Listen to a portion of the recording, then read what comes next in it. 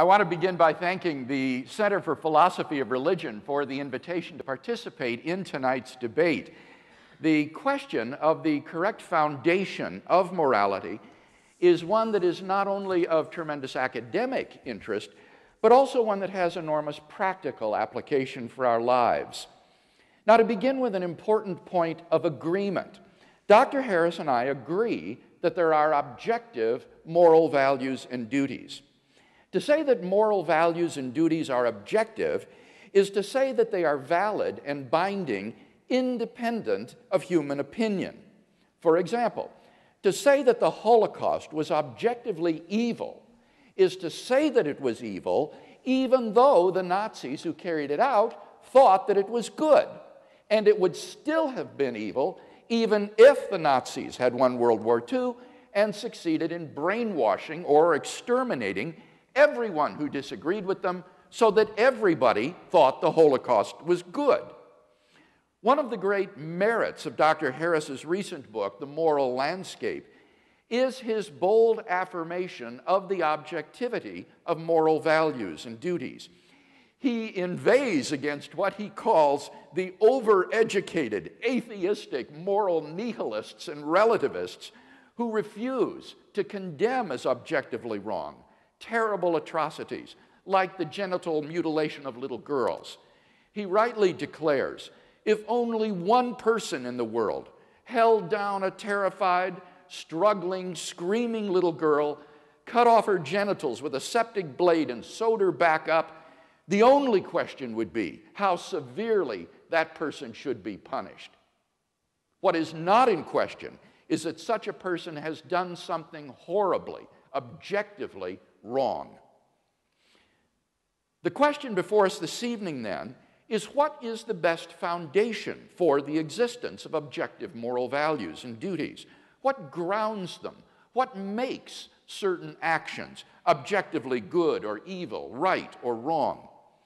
In tonight's debate, I'm going to defend two basic contentions. First, if God exists, then we have a sound foundation for objective moral values and duties.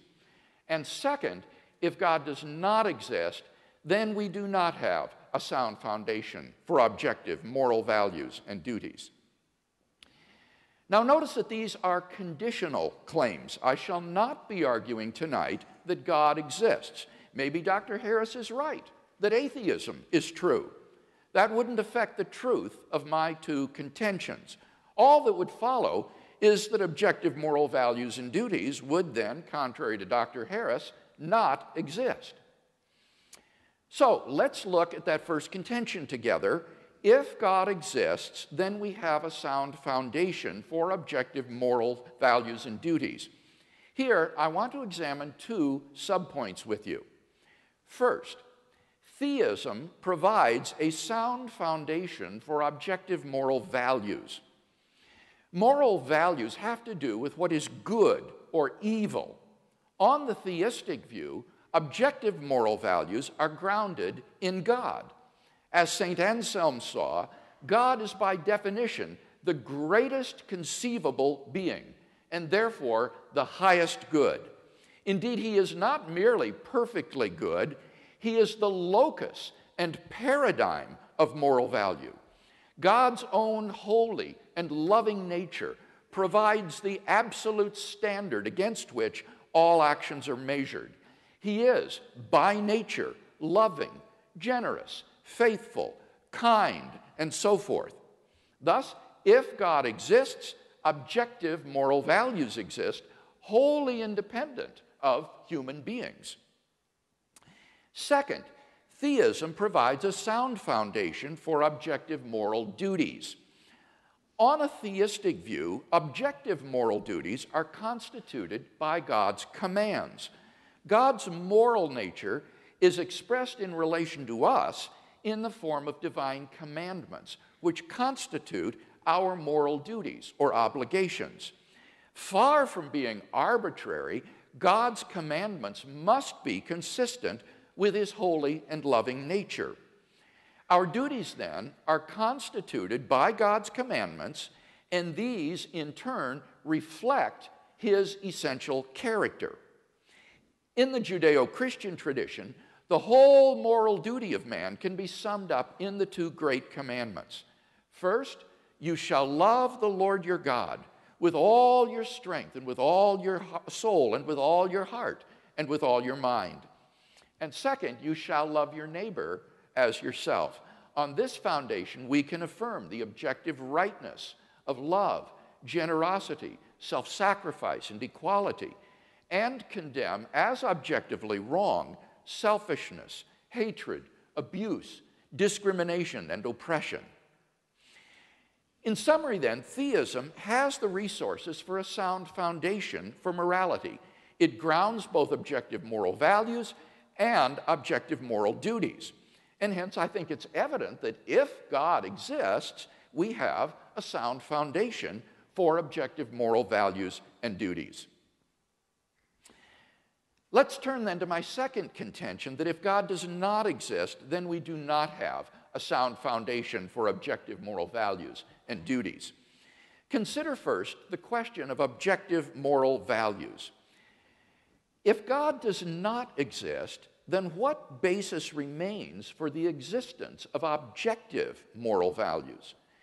In particular, why think that human beings would have objective moral worth? On the atheistic view, human beings are just accidental byproducts of nature, which have evolved relatively recently on an infinitesimal speck of dust called the planet Earth, and which are doomed to perish individually and collectively in a relatively short time. On atheism, it's hard to see any reason to think that human well-being is objectively good, any more than insect well-being or rat well-being or hyena well-being. This is what Dr. Harris calls the value problem. The purpose of Dr. Harris's book, The Moral Landscape, is to explain the basis on atheism of the existence of objective moral values. He explicitly rejects the view that moral values are Platonic objects existing independent of the world. So, his only recourse is to try to ground moral values in the natural world. But how can you do that, since nature in and of itself is just morally neutral? On a naturalistic view, moral values are just the behavioral byproducts of biological evolution and social conditioning. Just as a troop of baboons exhibit cooperative and even self-sacrificial behavior because natural selection has determined it to be advantageous in the struggle for survival, so their primate cousins, Homo sapiens, have evolved a sort of herd morality for precisely the same reasons. As a result of sociobiological pressures, there has evolved among Homo sapiens a sort of herd morality which functions well in the perpetuation of our species. But on the atheistic view, there doesn't seem to be anything that makes this morality objectively binding and true. The philosopher of science, Michael Ruse, reports, the position of the modern evolutionist is that humans have an awareness of morality because such an awareness is of biological worth. Morality is a biological adaptation, no less than our hands and feet and teeth. Considered as a rationally justifiable set of claims about an objective something, ethics is illusory. I appreciate that when somebody says, love thy neighbor as thyself, they think they are referring above and beyond themselves. Nevertheless, such reference is truly without foundation. Morality is just an aid to survival and reproduction, and any deeper meaning is illusory. If we were to rewind the film of human evolution and start anew, people with a very different set of moral values might well have evolved. As Darwin himself wrote in The Descent of Man, if men were reared under precisely the same conditions as hive bees, there can hardly be a doubt that our unmarried females would, like the worker bees, think it a sacred duty to kill their brothers, and mothers would strive to kill their fertile daughters, and no one would think of interfering. For us to think that human beings are special and our morality is objectively true is to succumb to the temptation to speciesism, that is to say, an unjustified bias in favor of one's own species. If there is no God, then any reason for regarding the herd morality evolved by Homo sapiens on this planet as objectively true seems to have been removed.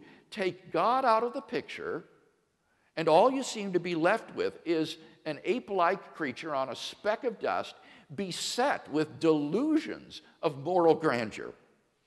Richard Dawkins' assessment of human worth may be depressing, but why, on atheism, is he mistaken when he says there is at bottom no purpose, no evil, no good, nothing but pointless indifference? We are machines for propagating DNA. It is every living object's sole reason for being. So how does Sam Harris propose to solve the value problem? The trick he proposes is simply to redefine what he means by good and evil in non-moral terms. He says we should define good as that which supports the well-being of conscious creatures. So, he says, questions about values are really questions about the well-being of conscious creatures. And therefore, he concludes, it makes no sense to ask whether maximizing well-being is good. Why not? Because he's redefined the word good to mean the well-being of conscious creatures. So, to ask, why is maximizing creatures' well-being good, is on his definition the same as asking, why does maximizing creatures' well-being maximize creatures' well-being? It's just a tautology. It's just talking in circles. So Dr. Harris has, quote unquote, solved the value problem just by redefining his terms. It's nothing but wordplay. At the end of the day, Dr. Harris isn't really talking about moral values at all. He's just talking about what's conducive to the flourishing of sentient life on this planet. Seen in this light, his claim that science can tell us a great deal about what contributes to human flourishing is hardly controversial. Of course it can, just as it can tell us what is conducive to the flourishing of corn or mosquitoes or bacteria. His so-called moral landscape, which features the highs and lows of human flourishing, isn't really a moral landscape at all. Thus, Dr. Harris has failed to solve the value problem. He hasn't provided any justification or explanation for why, on atheism, moral values would objectively exist at all. His so-called solution is just a semantical trick of an arbitrary and idiosyncratic redefinition of the terms good and evil in non-moral vocabulary. Second question, does atheism provide a sound foundation for objective moral duties? Duty has to do with moral obligation or prohibition, what I ought or ought not to do. Here, the reviewers of the moral landscape have been merciless in pounding Dr. Harris's attempt to provide a naturalistic account of moral obligation. Two problems stand out. First, natural science tells us only what is, not what ought to be the case.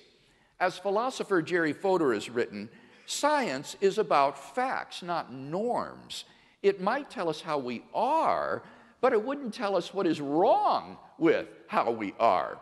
In particular, it cannot tell us that we have a moral obligation to take actions which are conducive to human flourishing. So, if there is no God, what foundation remains for objective moral duties? On the naturalistic view, human beings are just animals, and animals have no moral obligations to one another. When a lion kills a zebra, it kills the zebra, but it doesn't murder the zebra. When a great white shark forcibly copulates with a female, it forcibly copulates with her, but it doesn't rape her. For none of these actions is forbidden or obligatory. There is no moral dimension to these actions. So if God does not exist, why think we have any moral obligations to do anything? Who or what imposes these obligations upon us? Where did they come from? It's very hard to see why they would be anything more than a subjective impression ingrained into us by societal and parental conditioning. On the atheistic view, certain actions such as rape and incest may not be biologically and socially advantageous, and so in the course of human development have become taboo, that is, socially unacceptable behavior. But that does absolutely nothing to prove that such acts are really wrong. Such behavior goes on all the time in the animal kingdom.